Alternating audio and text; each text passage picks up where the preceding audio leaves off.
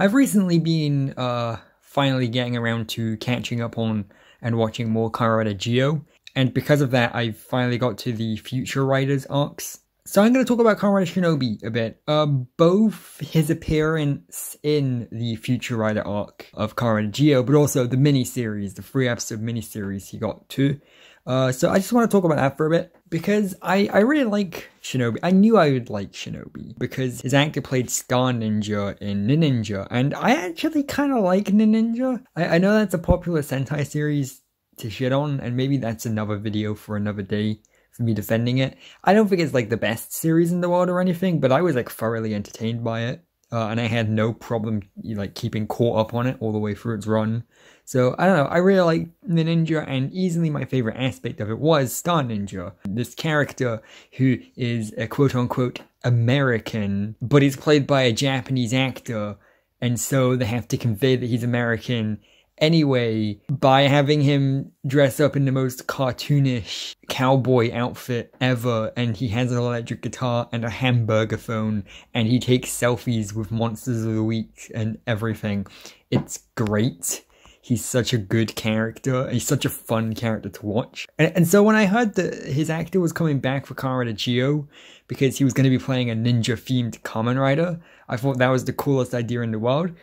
So basically, for anyone who hasn't got to this point in Geo, we've basically got to the point where we're now having tribute episodes. Well, I mean, these episodes are really old, but whatever. I'm going to talk about them anyway. We basically got to the point, because Kamen Rider Wars has been introduced, we are doing tributes and stuff of future riders, of riders that don't even exist yet. And it's a really cool concept. It's a really cool idea. We've had future riders before, riders, you know, who have traveled back in time. The first example that comes to my head was in the Kamen Rider Drive movie, because that had a future rider in it. And I like that idea. It's a cool concept, being able to make up Kamen Riders from future years, because, you know, we kind of get a new Kamen Rider series every year, so it's kind of fun to speculate and come up with ideas and stuff for what could potentially happen in the future. And it's even more fun when it's actually Toei doing it. And so we have Kamen Rider Shinobi, who enters the picture, who is a ninja-themed rider, and he's from 2022, supposedly.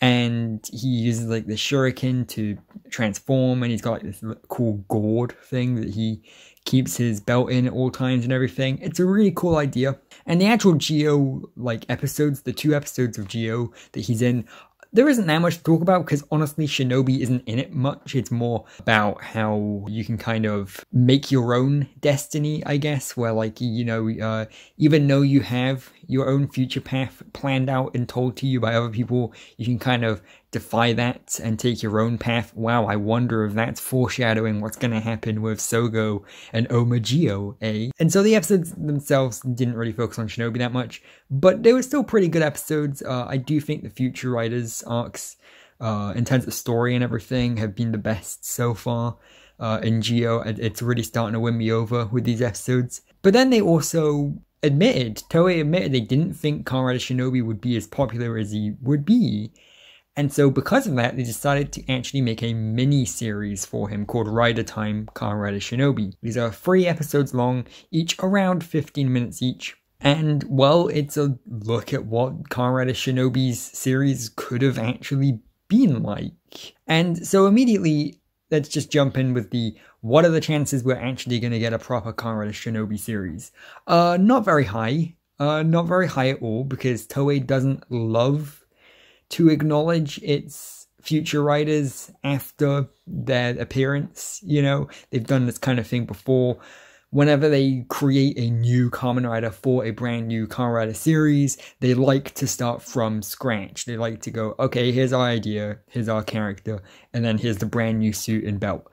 And so even if this was going to get made into a proper full series in 2022, so even if it was real, it'd still be ages away, they basically have to get rid of everything that was in this Rider Time miniseries. They'd have to get rid of the suits entirely and redesign them from the ground up again.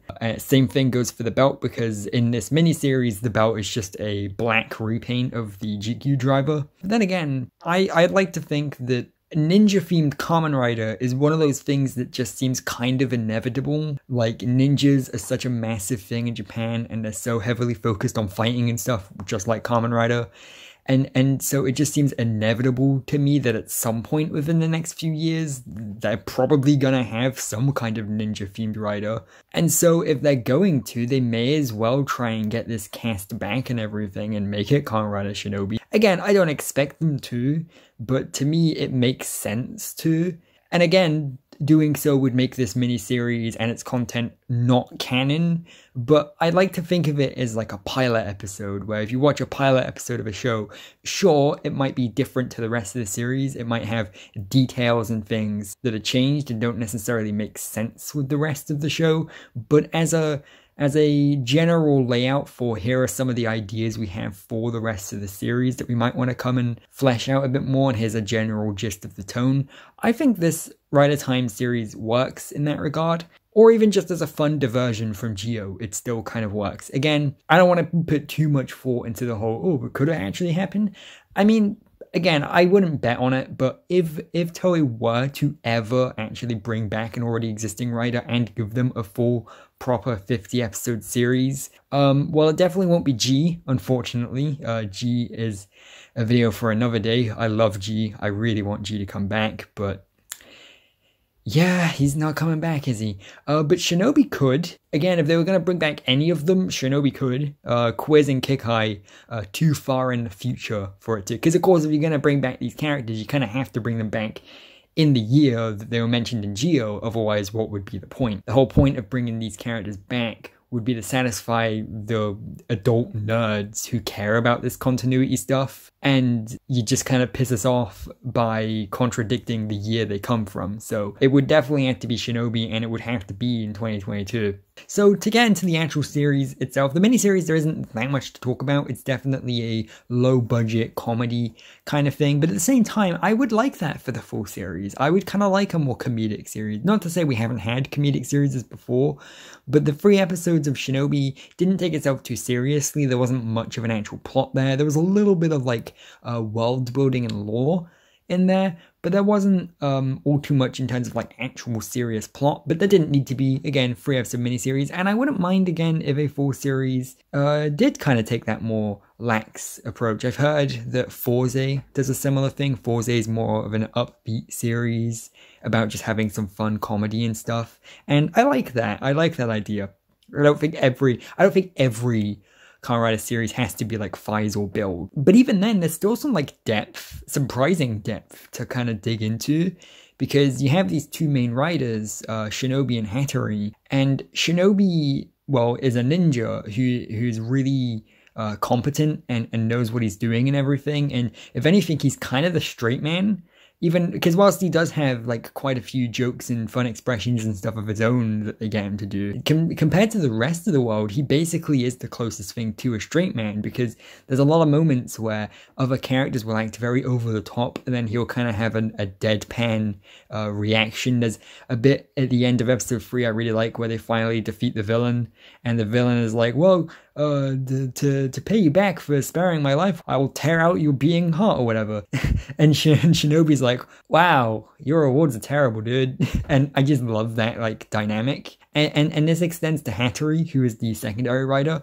Hattori is like this rich, snobby, like spoiled kid who is friends with Rentaro, but he's not a ninja, even though he's a Kamen Rider, and tries to like pretend that he's the biggest and everything. He quickly realizes that he's got nothing on Shinobi, and I really like how they kind of play on the dynamic of both of them. Despite knowing each other and being friends, they still keep their identity secret, and it's really cool. And there's some like cool fourth wall jokes, how like there's one bit where Rentaro's about to transform into Shinobi, but to hide his identity, there literally is just a convenient ray of sunlight that covers his face.